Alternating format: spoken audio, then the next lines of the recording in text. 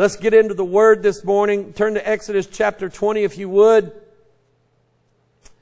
We'll read the Scripture and then we'll have prayer. And we will not have a service this afternoon. My voice, I don't think, will hold up to it. So, but we're in the Ten Commandments. And I'm going to preach this morning on a commandment that I know for a fact I have been guilty of, and it may surprise you. Exodus chapter 20, verse 1, And God spake all these words, saying, I am the Lord thy God, which hath brought thee out of the land of Egypt, out of the house of bondage. Number 1, thou shalt have no other gods before me. Commandment number 2, thou shalt not make unto thee any graven image, or any likeness of anything that is in heaven above, or that is in the earth beneath, or that is in the water under the earth. I want you to help me to pray about something while I'm thinking about this. The next trip that I make to Kenya, I am seriously considering inviting the local Catholic priests in Turkana, Kenya, to a public debate on why Catholicism is not biblical. I'm praying about it. I'm not a debater. I just am not. I don't like it. I shy away from it. And there's a reason why. It's usually I get mad and frustrated and end up losing it. And I don't like to do that. But I want you to help me pray about that. If the Lord's in it, He'll work it out. If not, He'll take it out of my heart and He'll make me scared and I'll run like a little girl. But just help me pray about that. But that reminded me of that. Verse 5, Thou shalt not bow down thyself to them, nor serve them. For I, the Lord thy God, am a jealous God, visiting the iniquity of the fathers upon the children unto the third and fourth generation, unto them that hate me, and showing mercy unto thousands of them that love me and keep my commandments. Number 3, Thou shalt not take the name of the Lord thy God in vain. Verse 7, For the Lord will not hold him guiltless that taketh his name in vain. Number 4, verse 8, Remember the Sabbath day to keep it holy. 6 days shalt thou labor and do all thy work. But the seventh day is the Sabbath of the Lord thy God. In it thou shalt not do any work, thou nor thy son, nor thy daughter, thy manservant, nor thy maidservant, nor thy cattle, nor thy stranger that is within thy gates. For in 6 days the Lord made heaven and earth, the sea and all that in them is, and rested the seventh day. Wherefore the Lord blessed the Sabbath day and hallowed it. Number 5, and I'm counting these for a reason. Verse 12, Honor thy father and thy mother, that thy days may be long upon the land which the Lord thy God giveth thee. There's a blessing, there's grace. 5 is often associated with grace. 5th time Noah's name is mentioned, Noah found grace in the eyes of the Lord. There's grace, there's a promise in the 5th commandment that if you honor thy father, your days will be long. God will have mercy on you, have grace on you, have you live a long life. Listen, I want to go to heaven. There's a part of me wants to go right now. Even so, come quickly, Lord Jesus. But I tell you what, when the grandkids come marching in, or when I come in the mornings, come into the building and the grandkids are already here, they line up behind me and we get in the candy train.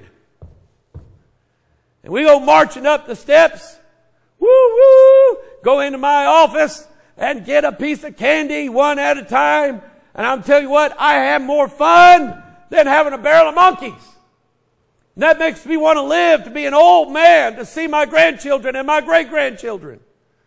So there's grace in that. Now, commandment number 6. I've broken it. Thou shalt not kill. Father, we come to you this morning, and we thank you, God, for, Lord, I thank you for letting me come be back in the pulpit. Father, I'm sorry. The weakness of my body and my mind has taken me away from the thing that I love. Outside of you, God, and outside of my wife and family, Lord, I would never want to put them in any kind of order except you first. But God, preaching the Word, teaching it, talking about Jesus, talking about the wonders of this book to people, Lord, is just one of my favorite things in the whole world. And Father, the weakness of my mind, the weakness of my body has taken me away from that, and I don't like it.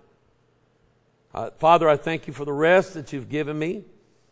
I thank you for the encouragement that you've laid on people's heart to send my way. I thank, Father, for the people that sent cards, well wishes, and prayers. Lord, please bless them back for me. Bless them double. Bless them sevenfold for their reaching out to us as a church, praying for us, and for the many people that come here. Father, I pray, dear God, that you would bless those that are still suffering right now from being sick, whether it's the flu, the COVID, or anything else going on. You got cancer going on. Liz's dad slowly but surely vanishing away from dementia. That's hard. That's a hard watch to watch people go that way.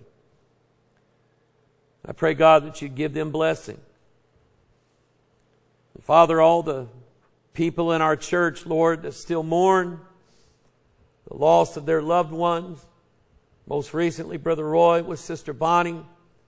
I pray, dear God, that you would just bless each and every one of them and continue to help them, Lord. I miss these people. I miss them.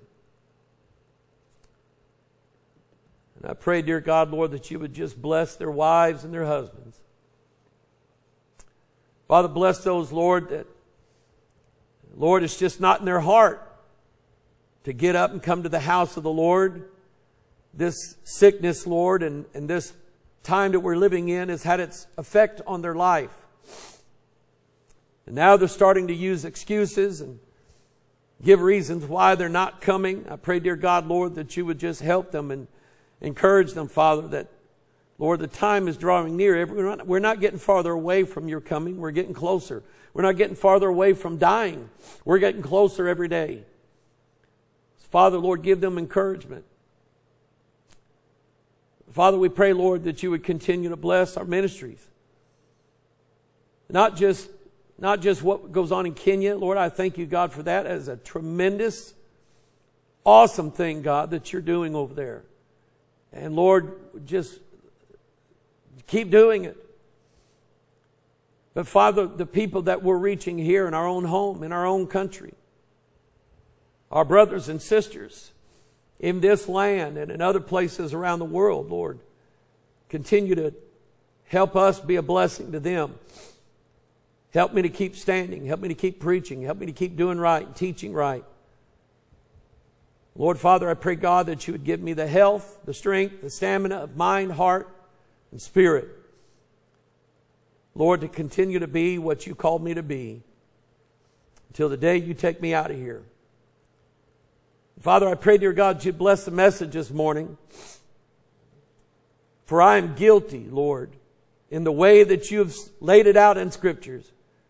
I am guilty of violating this particular commandment. Father, I pray your forgiveness and your mercy upon not only me, but upon your people, Lord, who, as the Scriptures have laid it out, have also, we don't think of ourselves as murderers, but God, the way your Holy Ghost lays it out in Scripture, we are. Help us to see it. And in seeing it, help us to repent. And in repenting, Lord, help us to change. And in changing, Father, help us to make a difference through love in somebody's life. Father, bless your word this morning. Bless all those who are attending. Bless those who are watching and listening. Lord, use this however you want to for your glory, your kingdom's sake, your honor. Blessed be the name of the Lord, and blessed be his word even above his name, We pray this in Jesus' name, and all of God's people said, amen. And you say, Brother Mike, how is it that you're guilty of killing? Is it because you take the life of innocent deer? Believe it or not, we had a group of followers from Great Britain several years ago that followed our ministry. And I'd talk about going deer hunting. And I don't know, I've only been in London once, spent a day there in a layover. Don't really know the people that well, but I understand that it is illegal for most people in England, Great Britain, the United Kingdom, to own a gun, to have a gun, be able to use a gun, or to be able to hunt. And I was chewed out one side down the other because I went out in the woods, killed a deer, did it repeatedly, taught my sons how to do it. My dad taught me how to do it. Shoot squirrels and eat them. Shoot rabbits and eat them. Shoot deer and eat them. And they chewed me out and they said, you're violating the word of God. It said, thou shalt not kill. So let me just make sure that you understand that when God said, thou shalt not kill, He did not mean you cannot step on ants and roaches. You can't. And I'm going, have you not been to McDonald's? Have you not eaten fish out of the ocean? Does that not count? And I was not able to convince them. They were still convinced that I was wrong. As we're all in America, we're wrong for hunting and killing. No, it is God's providence given to mankind to rule over the fish of the sea and the fowl of the air and the beasts of the earth, and to use them how we see fit. And I believe in that. Deuteronomy 5:17 says it exactly the same way. Thou shalt not kill. But I want you to look in Matthew chapter 19. I want you to turn your Bible there. And I want you to make yourself a note, just in case this issue comes up to you and somebody says, well, the Bible says thou shalt not kill. And by the way, I am also for capital punishment. What are you talking about? I'm talking about the death penalty. I am 100% for it. I believe we ought to go back to a public hanging of people the way it used to be done. They would say, well, that doesn't have any effect on the crime rate. You're wrong. And it doesn't matter. It doesn't matter if it doesn't have any effect. It'll have an effect on that one who took an innocent life, whether by the gun, the sword, the knife, the hand, the drunken vehicle driver, or whoever it was. You took an innocent life. Your life should be taken from you according to the Word of God. God said that in Genesis 9 before He ever put it into the law. He said it as Noah and his family was coming out of the ark. It was the first law given to man as he formed civil government. As population grew, God said, if a man sheds another man's blood, by man his blood shall be shed. God said that in Genesis 9 before He ever gave us a law. Jesus never contradicted it. And when it said thou shalt not kill, it does not mean you can never ever take the life of another human being. What it means, Matthew chapter 19 verse 18. Jesus made sure that it was said this way. He saith unto him which? Jesus said, thou shalt do no murder. The Bible just defined for you what God meant. Not Mike Hoggard, not the scholars, not the Pope. God just defined for you what God meant when He said thou shalt not kill. He meant do no murder. Murder is the taking of an innocent life. A life of someone who's not been found guilty of violating any capital I mean, God didn't kill everybody in the Old Testament in Israel for every little violation of a crime. He didn't kill them. Sometimes they were to receive the lash. Sometimes they were to be they were to make reparations. But in some cases, capital punishment was required. And it was to be done swiftly, and it was to be done publicly, not hidden away. This is what God said. There was a sign that was sent to me. I was going to put it in my notes. I just got too busy with traveling and getting ready for going down south and everything like that. But it was a billboard that the Satan worshipers put up that said, "The God we serve does not require the hitting of children." In other words, we as Christians believe we can spank our children. No. But the God that you serve desires the innocent blood of unborn children. Somebody say amen. Murder is the taking of an innocent life, no matter what age, no matter what form that takes. It is the taking of an innocent human life.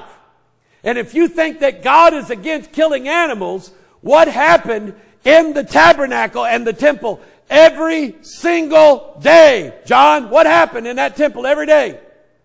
They killed animals. They killed animals as a form of substitutionary sacrifice for the sins of mankind. Thou shalt do no murder, thou shalt not commit adultery, thou shalt not steal, thou shalt not bear false witness. They are all on even par as far as God is concerned. Now, I'm going to deal for a few minutes with the abortion issue. And no, that's not what I'm guilty of. But I know some people that are. I know some women that have in their long ago past had an abortion. It is not my intention to condemn you more or to say that you're more guilty than anybody else who's ever done anything wrong. But I must say what the Bible says. And let me give it by way of illustration. When I was in Bible college, I was one of the few in the dorm that had a television set. And every Sunday night, after several of us guys were attending the churches we went to, we'd come back.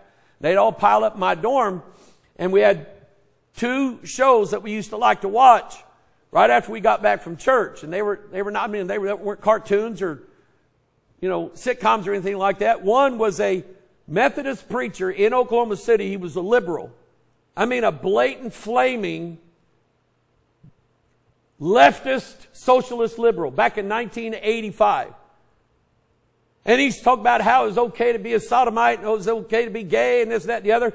And then he got off on the abortion issue. And he said, you can't tell me that God is in some poor woman who has been violated or who has a baby that she does not or cannot take care of. You cannot tell me that God is for the birth of that child. And I mean, we wanted to kick the television in, wanted to throw it out in the parking lot and run over it with our cars. I mean, we were just flaming mad at this idiot who was pro-abortion. Let me tell you something. The Democrat Party, the Socialist Party, the leftist people in this country, they hate life. They are murderers, and they have the blood of innocent children on their hands. Life does not begin at birth. It begins where God said it begins, in the womb. If you don't like that, I can't help it. I'm the messenger. I'm only reading what God said. You say, well, you can't prove that from the Bible. Oh, yes, I can. I wouldn't be up here. Psalm 22 verse 10. Look at what your Bible says. I was cast upon thee from the womb. Thou art my God from my mother's belly. When I personally, Mike Hoggard, was in my mother's belly, God was my God. I may not have known it, but God was watching over me. He was with my mother to make sure that I stayed alive. God was with me in my mother's womb. Psalm 22. And that psalm's about Jesus. And according to the leftist socialist idiots in this country, they would have had Mary abort Jesus rather than suffer the shame of giving birth to a child supposedly out of wedlock. Isaiah 49:1. Listen, O isles, unto me, and hearken, ye people from far. The Lord hath called me from the womb. From the bowels of my mother, he hath made mention of my name. I suppose, I don't remember it, but I suppose I was called to preach from my mother's womb. Jason, did not God know when you were inside your mother's womb the day that he was going to save your soul and forgive all of your sins? Did God not know that while you were still inside your mama's womb? Did he know that? Sure he did. Jeremiah chapter 1:5 nails it. God said, before I formed thee in the belly, I knew thee. Now, let me clear up this ridiculous nonsense about, well, except in the case of rape or incest. Let me clear that up. According to this verse, who is it that puts babies in the wombs of mothers? It's God. In fact, I'm going to ask you a question. How many children were born to Ham, Shem, and Japheth while they were on the ark? 0. You think they abstained for a year on the ark? Would you, if you were married? No. God just did not form any children in them. He wanted 8 people to go on and 8 people to come off, and that's what he wanted. And then after they got off the ark, God said the words, be fruitful and multiply. And what happened with every animal and the humans that came off that ark? They filled this whole earth with creatures and human beings. So don't give me that other nonsense about rape or incest or anything else. God is the one. If God puts a baby in a woman's womb, then where is it that says man has the right to take it out and kill it? It's not in his word. You say, you're being mean. You just hate women. No, I don't. You know what I'm telling you? Even in the tragedy of that situation, God's grace is still sufficient, is it not? You think I hate women? You think I hate a woman who has to deal with that? No. But we can't blame the child for the sins of the father. Can't do it. That's the murder of the innocent life. It's murder. Before I formed thee in the belly, I knew thee. Before thou camest forth out of the womb, I sanctified thee, and I ordained thee a prophet unto the nations. God was saying that of Jeremiah. Of course, we know God was saying it about Christ as well. Luke chapter 1, verse 15. The angel Gabriel's telling the parents of John the Baptist, he shall be great in the sight of the Lord, and shall drink neither wine nor strong drink. He's going to be a Nazarite, and he shall be filled with the Holy Ghost, even from his mother's womb. Now you could say, well, you know, that means from the mother's womb. It means that when he's born, he's full of the Holy Ghost. Well, that doesn't match with Scripture, because we find out in verse 41, and it came to pass that when Elizabeth heard the salutation of Mary, the babe leaped in her womb, and Elizabeth was filled with the Holy Ghost. Who was the babe that leaped in the womb of Elizabeth? It was the same John the Baptist. And why did he leap? Because he heard the salutation of Mary, and he knew it was Jesus! You don't murder babies.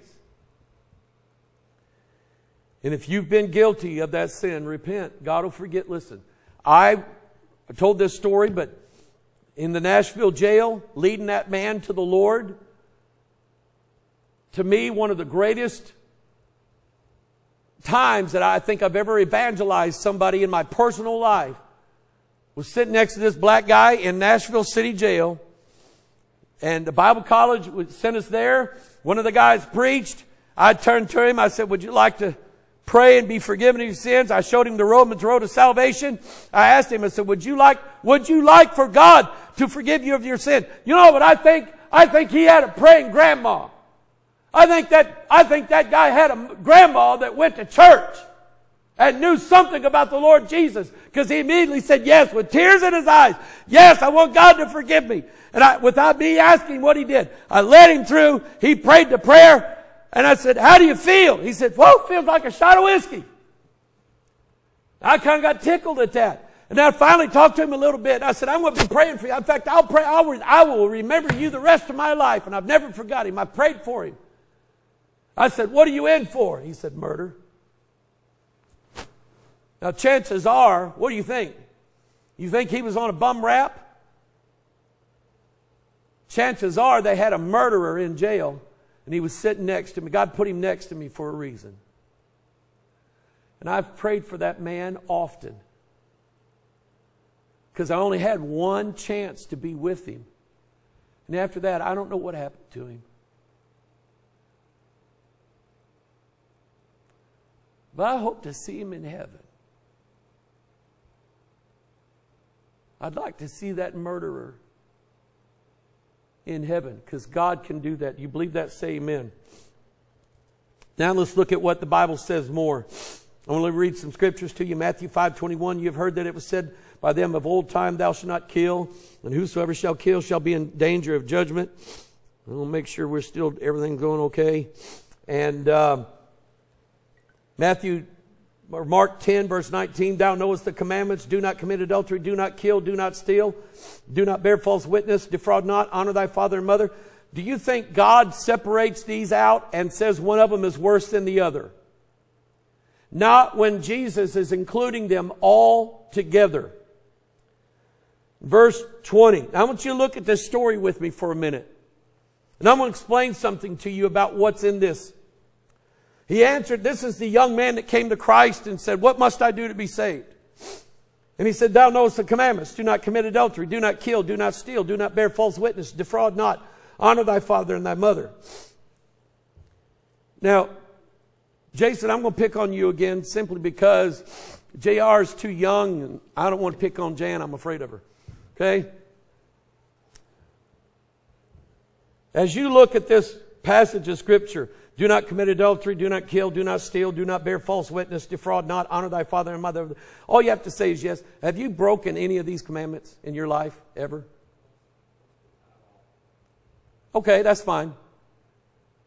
Is it, even if it's just one, have you broken at least one of these?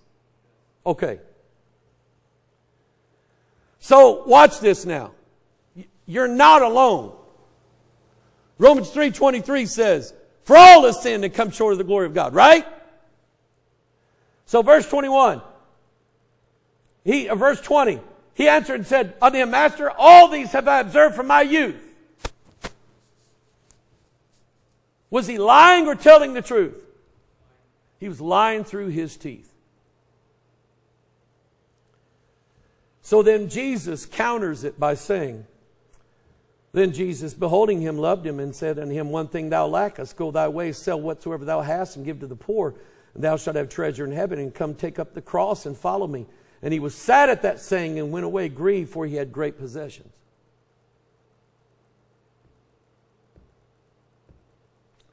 He had lied through his teeth to the Lord God above, Jesus Christ, and Jesus knew it. Okay, then give up everything you've got, take up your cross and follow me. Well, I can't do that.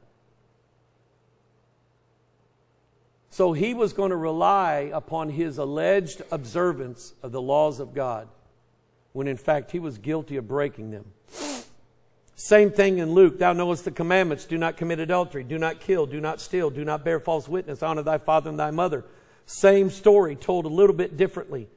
Turn to Romans chapter 13. Now we're going to get into how I broke it. I've been guilty of it.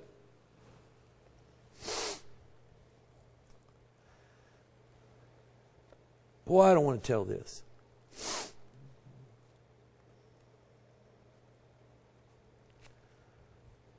It may seem like nothing to you, but I've regretted it every day of my life. I was in high school. Had already surrendered to the call to preach. Had my Jesus Loves You pin on my letter jacket. I got on the bus to go home, went to the back of the bus, because they picked the high school guys up first, and we could get the back of the bus and make the little kids sit up front where they wouldn't bother us. Notice they had a substitute driver. And I'd seen this guy before. I liked him. He was a nice guy. He was black. And I wasn't thinking.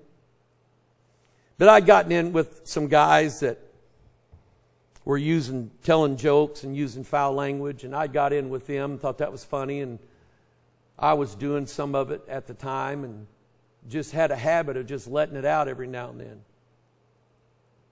And and God is my witness, without even thinking,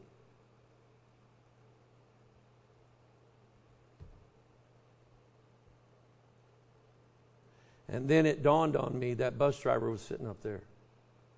And I ducked down behind that bench. I felt about that big.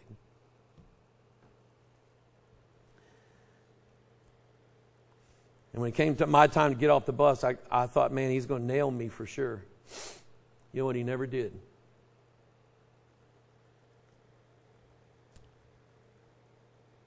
I've regretted that ever since. Would like to see that man, and even if he didn't remember it, apologize to him and say, will you forgive me? Romans 13 verse 9, here's what the Bible says. For this thou shalt not commit adultery. Thou shalt not kill. Thou shalt not steal. Thou shalt not bear false witness. Thou shalt not covet.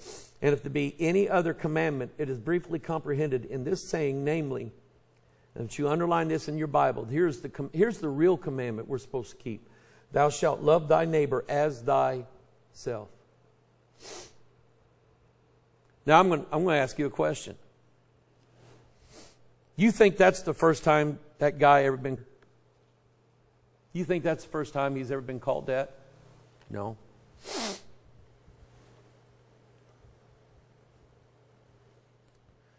The man that I met at Sam's back when all the Black Lives Matter and the Antifa stuff was flaming everywhere, BLM was protesting everything.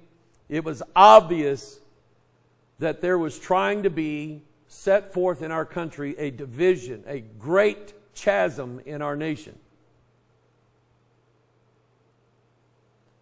And I'm going to say this, Barack Obama started it. He started it. He had an opportunity to unify this nation in a way that had never been done. And he did what his Black Panther background led him to do. he drove division more and deeper into this country.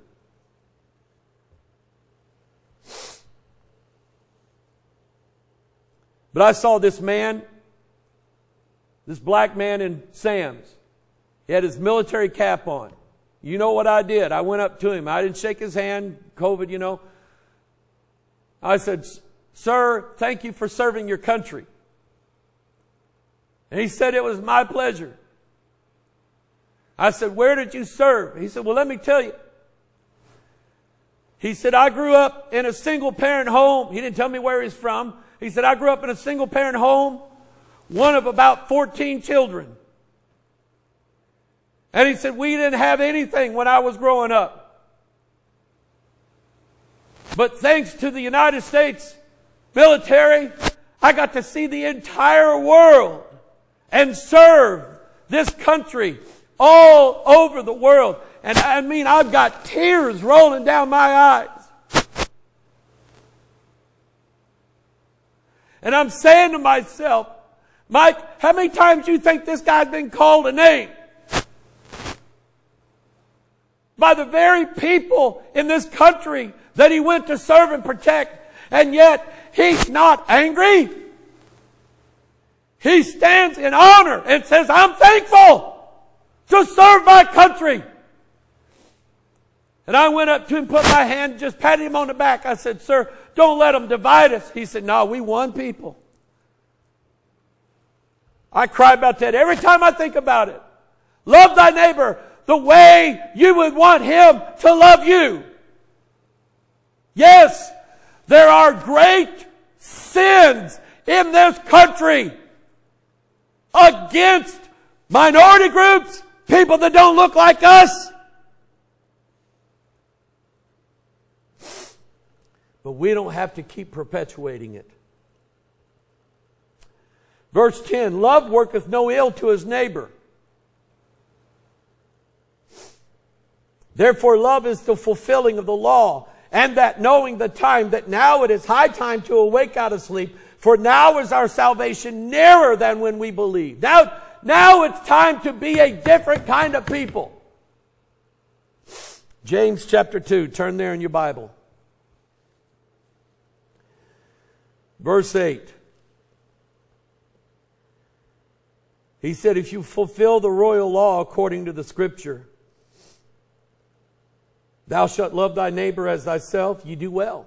The royal law, he called it.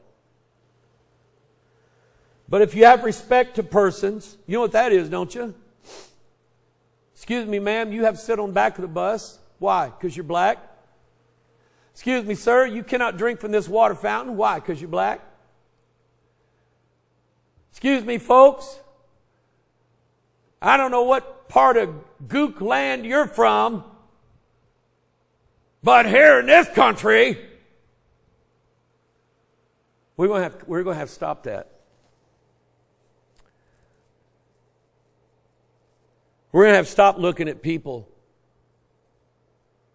and their facial features and immediately judge them on the basis of where we think they came from.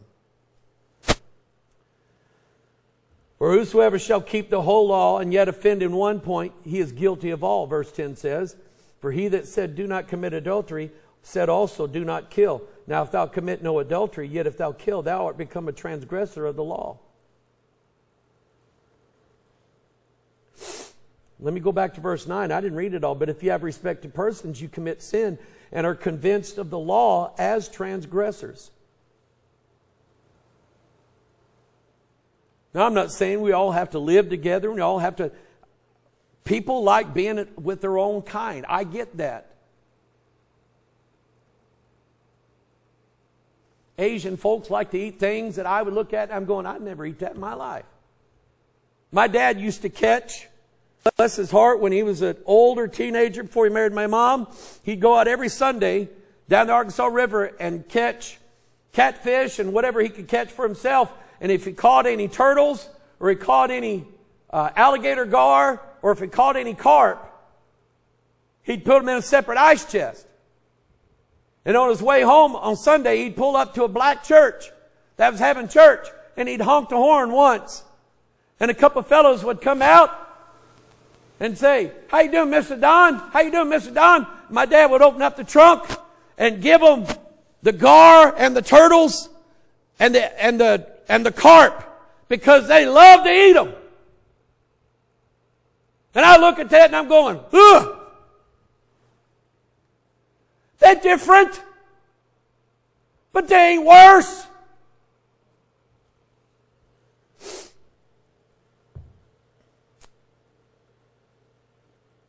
Now look at James chapter 4, verse 2. You lust and have not. You kill and desire to have and cannot obtain. You fight in war, yet you have not, because you ask not. What is the source of wars? Hatred. Why did Hitler start World War II? Hatred among the races. How many people had to die for that man's hatred? Over 50 million people on this planet died as a result of Hitler and by the way, the Empire of Japan. Japan hates the Chinese. Japanese hate the Chinese. To this day, they hate the Chinese. And I'm looking at them going, they're all the same to me. But they hate each other to this day. Romans chapter 1, verse 28. Even as they did not like to retain God in their knowledge, God gave them over to a reprobate mind. How would you like for God to do that to you? With your hatred. To do those things which are not convenient. Being filled with all unrighteousness, fornication, wickedness, covetousness, maliciousness, full of envy, murder, debate, deceit, malignity, whisperers, backbiters, haters of God, despiteful, proud, boasters, inventors of evil things, disobedient to parents. A man and his wife left this church, did not give me a real reason why they were leaving, but after they left, everybody that they saw at Walmart, they said, "Well, Brother Mike went and let his daughter marry a black man. We ain't going to that church no more."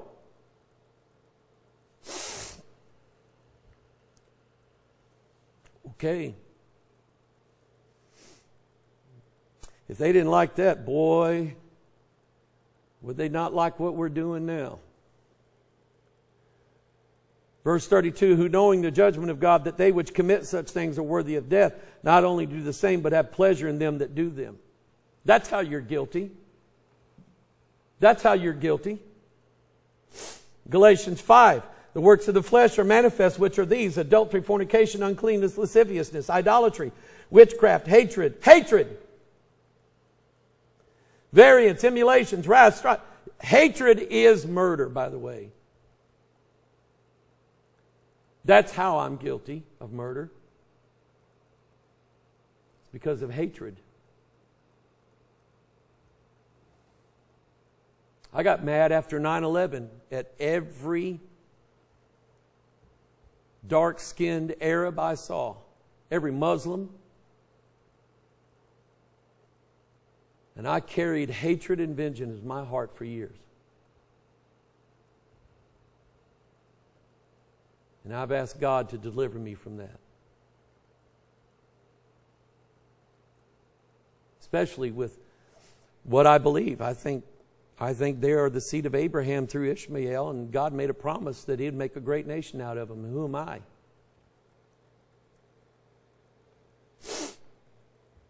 But Paul said, they which do such things shall not inherit the kingdom of God.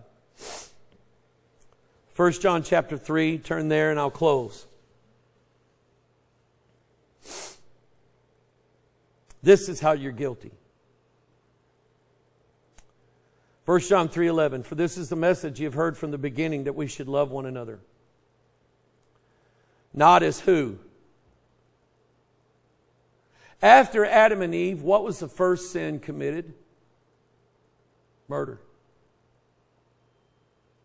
Murder. After Adam and Eve, the first sin committed was hatred against his own brother. Murder. Man was created on day 6. Thou shalt not kill, 6th commandment. I think there's a reason. I think it's connected. God favors life. If God had a problem with Abel, then let God handle it. God is the righteous judge. We're not. We judge people that don't deserve to be judged. I want to show you an illustration here in a minute. Not as Cain, who was of that wicked one, who slew his brother, and wherefore slew he him? Because his own works were evil, and his brother's righteous. Marvel not, my brethren, if the world hates you. We know that we have passed from death unto life, because we love the brethren. He that loveth not his brother.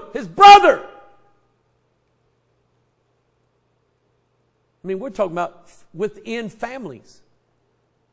Hatred is rampant.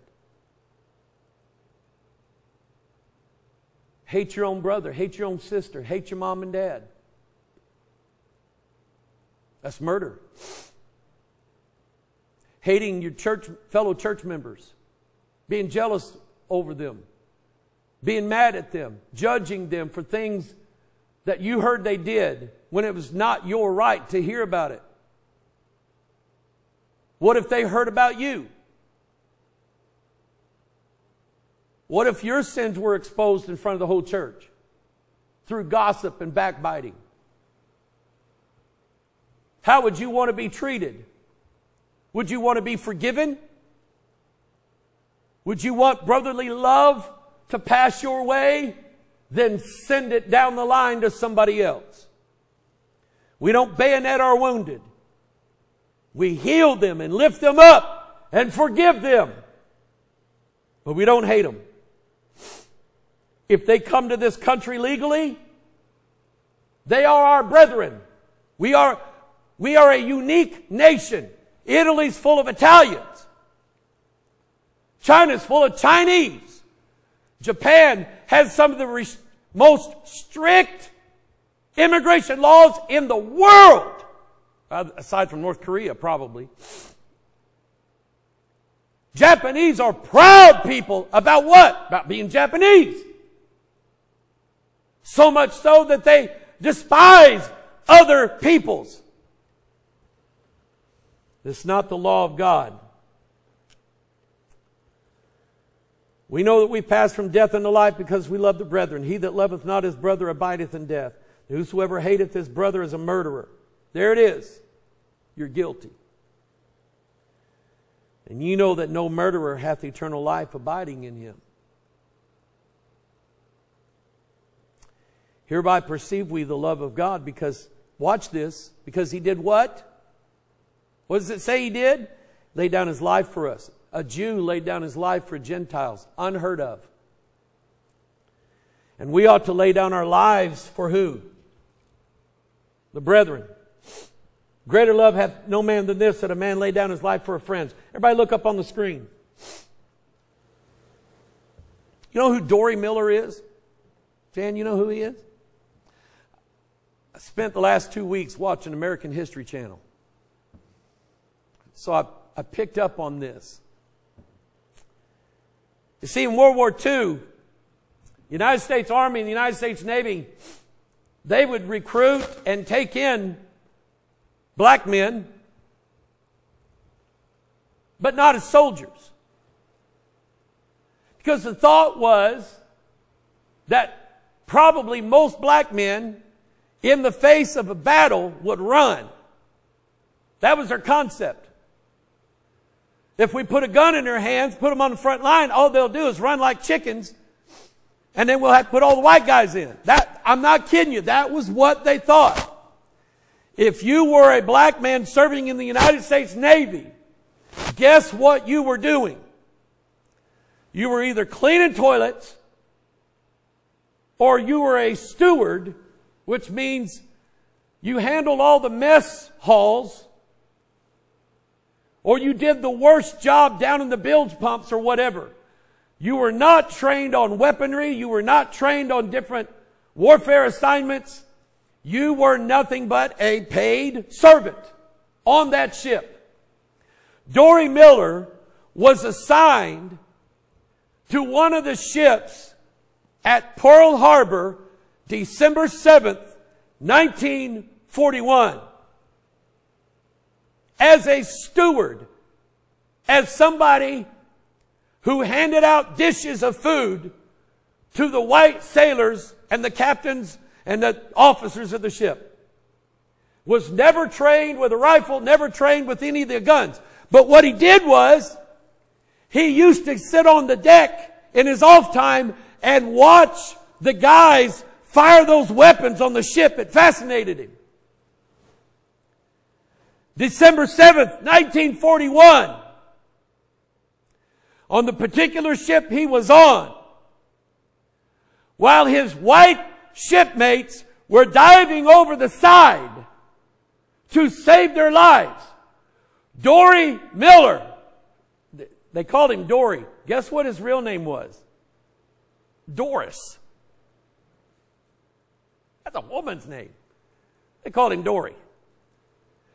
Dory Miller, who according to Navy regulations should have ran like a chicken, went down into the ship to find white sailors to save their lives, and started pulling his fellow sailors out of that ship, saving their lives. After the initial bomb attack, the second wave came in. Dory Miller, after saving I don't know how many of his white shipmates, saw the deck gun. No one was on it. He grabbed the deck gun, having never been trained on it, and shot down Japanese planes as they boom, boom, boom, boom, boom, boom, boom. The picture you see here is one of the last pictures we have of him. He was awarded the Navy's, I forgot what they call it, but the outstanding honor. Usually never given to porters, never given to servants in the Navy. They awarded him with a medal of honor. Rightfully so. The reason why this is the last known picture we have of him is because during the war he shipped out and his battleship was sunk by the Japanese. You know what he did? He gave his life for all the white people in America who called him a nigger, and told him to his face he wasn't good enough to have a gun in his hands. And this is the cartoon that was drawn of him in his honor. There's Dory Miller shooting down a Japanese plane at Pearl Harbor, December 7th, 1941. We've changed, haven't we? We have changed as a nation. We began to look back on the sins of our youth and say, yeah, we were wrong. But we're not done. There's always love to have for people. As a preacher of the gospel, it is not my responsibility to judge anybody based upon the color of their skin or even the content of their character, knowing that all men are sinners and that they are equal before the eyes of God. It is my responsibility to give them in love the gospel of Jesus Christ, because Jesus died for everybody, not just white folks. Somebody say amen. So you don't have to have killed somebody to be a murderer. All you have to do is hate. Now I'm preaching this message to white folks as well as black folks, because racism goes both ways. It goes both ways. And Hispanics, and Asians, and Canadians, and whoever it is, let's love our brother. Father, we come before you.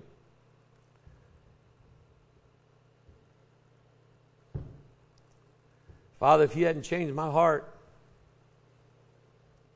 the greatest, without a doubt, the greatest thing this church has ever done would have never happened. Thank you for changing our hearts.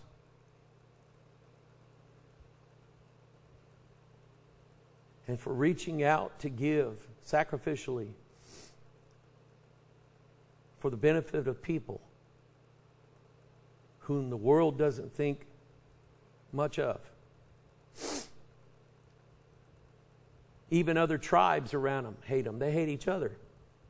So why should we get in the middle of it? Because you told us to love them as if we were them. If it was me sitting out in that desert starving to death, I would want somebody to come by and bring me food. Father, we ask God that you change our hearts about how we see people and how we judge people. Help us, dear God, to not have hatred in our hearts, even for our own family members that have done us wrong. But help us to love them. Love doesn't mean fellowship. Love doesn't mean we have to sit next to them and get along. We can love each other from a distance. But I'd rather love somebody from a distance than hate them and be next to them. God, forgive us of the hate. Forgive us of the murder.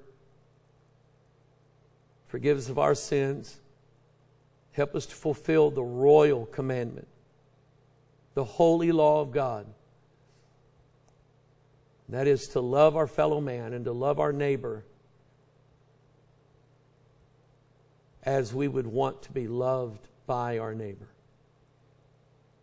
Bless your holy word this morning. Bless this day. Blessed be the name of the Lord, we pray in Jesus' name. And all of God's people said, amen. God bless you. Thank you for coming.